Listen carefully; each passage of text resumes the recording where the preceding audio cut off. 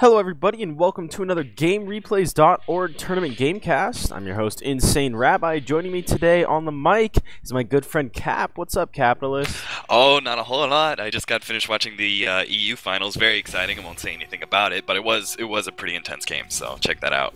Aw, no spoiler alerts? Come on now. Not this time. A little bit of action on top, actually. Glacius Pesty chasing down a D-Sham. He took a little bit of damage there. On the camera is Yawning Angel. Polly coming in real strong. Yoda doing some work on Hellfire there. That's to be expected. Oops, I'm sorry. Maybe I shouldn't talk like that. But Yoda, good job there. Putting on, what, 300-400 damage on that Soul Stealer before the fight even begins. Good microing by Hellfire 69. Now, Cap, what do you think about these picks overall? Kind of interesting. We see a Predator on a team. We see, a Cursed after the nerf. Glacius Pesty lane. I mean, overall, how you feel? I definitely got a feel that right now it looks like I definitely am favoring Loaded right now in their picks. Like you talked about the Accursed nerf, it definitely, being able to nuke down Accursed and just chain stun him to death. That whole nerf is very, very important. And all around, just I really feel really strongly, especially with this Predator pick. I gotta say, I'm really enjoying it. I think it's gonna go up very, very well against this team. So I don't know. We'll just have to see how Transcendence hopes to keep down that Predator and how they go up against the monsters that are loaded. Now, in a lot of recent games, we have seen another team run a lot of Predator due to his armor debuffing and, of course, magic immunity. That would be Team XTV. Do you think maybe Loaded has been smurfing some of those replays, smurfing some of those scrims?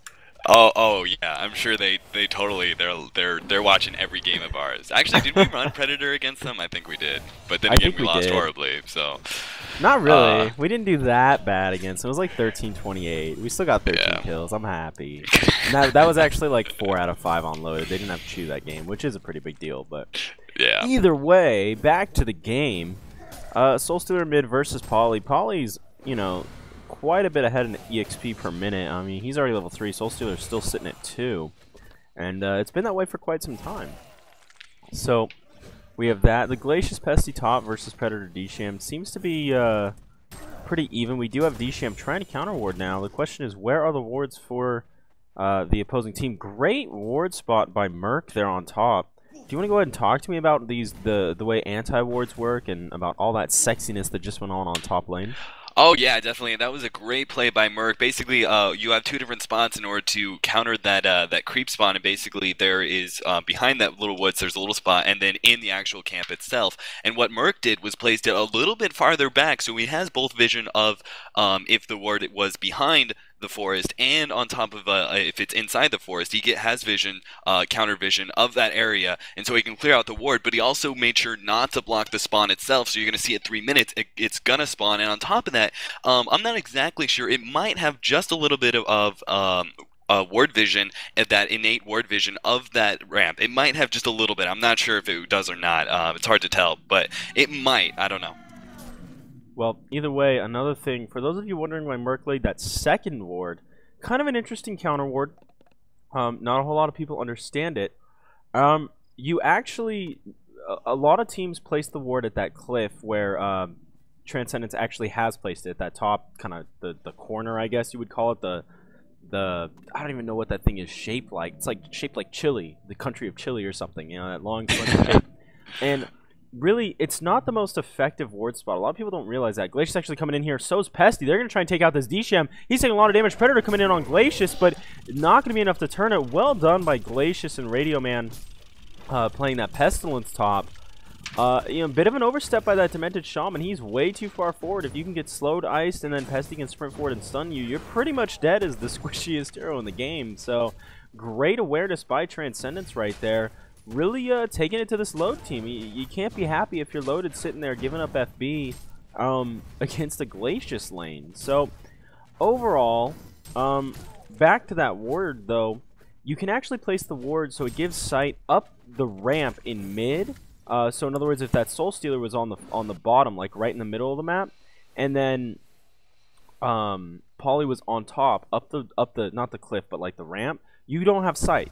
but with a certain ward, you can see the rune and give a little bit of sight over that ramp, so it helps the mid lane a little bit better. And most of the time, that's where really good teams are going to place their wards, but it's so common and so overdone that teams just, started putting it on the cliff to the left.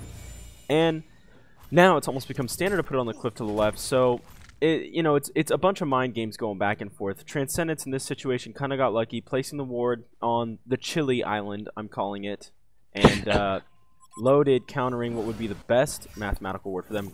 Predator coming in here, doing some work on this Glacius in back. The stun coming in, nice magic immune, and the leap on the Glacius. Are they going to be able to get Glacius? I think Pesty's trying to slow him down, and Glacius getting away with 1 HP. No, he's not. Dot going to kill him from Demented Shaman. Pestilence going to need to be very careful here. Great turnaround by this Dsham Pesty. Dsham Predator, excuse me. They really needed to get that counter kill after giving up FB, and they did. Looks as though Hellbringer tried to gank in mid. I kind of missed that, though. So right now, Yoda just kind of chilling there. Let's take a look at some individual stats, Cap. Anybody standing out over here? I mean, it looks like you got your Yoda and your UQT Tralfamador. Sorry if I said that wrong. Which is your Predator coming in at the highest XP per minute. But gold, no one's standing out too heavily here except maybe Radio Man there on Pestilence. Oh yeah, definitely. Actually, I would have to say I'm a little bit surprised that this lane for Yoda is going quite as well as it has been. Especially, Polywog Priest being such a squishy hero. Going up against a Soul Stealer. Just out of sheer attack damage in and of itself, being able to CS very well, and then on top of that, him being able to throw those nukes in order to not only gain CS but also harass. I'm surprised that Yoda's actually doing as well as he is. Just Transcendence, Hellfire, not picking up the greatest CS right now, but hopefully he's going to be able to pick it up. Of course, one of the best, the Soul Stealer being one of the best heroes that can really just come back in the game, anytime, just, farm for 5 minutes straight and just pick up, 6-7x between regular lane creeps and neutrals. But up and top, actually, action going down. Predator's just barely throwing magic immunity. Great job, but they're going to go on Dsham. Dsham easily going to go down here, barely healing up, but it's not going to be enough. Just trying to do a little bit of damage, but Predator doing a ton of damage, trying to pick up the pesty kill, but not getting it, backing up. Great job missing that stun just in time. They actually is turning around on Glacius. Glacius with no support from Pestilence is going to be just fine, though. Pred just going to go right back to farming. That was a very nice play by Predator all around, just throwing his magic immunity at the right times, backing up at the right times to dodge stuns. I'm really impressed right now by this Predator play. Yeah, great understanding of high level of play. You can't overcommit as a Predator. A lot of people just like to go in magic immune and just right click and let it, just set it and forget it. They don't like to maneuver their hero at all or do anything when they're playing Predator. They just like to leap in, magic immune, and get a kill. Well, you don't have any burst damage items. You don't have Insanitary. So you don't have, if you do get this item, Elder Parasite, which I know some people like to get. And it's obviously not a bad item on him. It's situational. And here we go, actually, Soul Stealer throwing 2 nukes out, getting about 100 gold on those neutrals. I'm honestly not a fan of wasting 150 mana just to kill those. Yeah, I think Soul Stealer's better off just sitting in lane, using that mana to harass and maybe try and push Poly out of the lane, but oh well. As for top, as you said, Predator, just great awareness, great understanding of the cooldowns. And that's really mid. Hellbringer's Invis, thank you, Yawning. Excuse me. Fuji Apple's trying to get a gank here on the Soul Stealer. He's got one in the Unholy Shackles. Poly's actually level 7, so there comes a nuke. Slow going out. Dot going out, not going to be enough. Port's Inc. mid. Good job by this Transcendence team, making sure that they're going to port to keep their carry alive. Port's actually being cancelled here. Glacius being attacked on top by Predator. He went in doing some work on that Glacius, but he doesn't have enough mana to magic immune. He's going to be doing some work on Pestilence now, though. And it looks as though Glacius, not doing so hot on top. Another stun coming out. Good stun there, but he's got to be careful. He's near a lot of creeps. If he was going to heal bomb, yeah. Pestilence coming back in, throwing the ult out, doing some extra hits, but Pesty still dotted, not going to be able to flask up yet. Now he is. Glacius Pesty, level 4, level 5. Predator, level 7. Dsham, level 5. Things are not looking good. Top action on bottom, or mid, I'm sorry. I completely missed it. Hellbringer doing work on Soul Stealer, but it's not going to be enough. He's going to pick up that kill, getting away with 150 HP. And we are sitting at 3 kills to 1 kill in favor of Transcendence.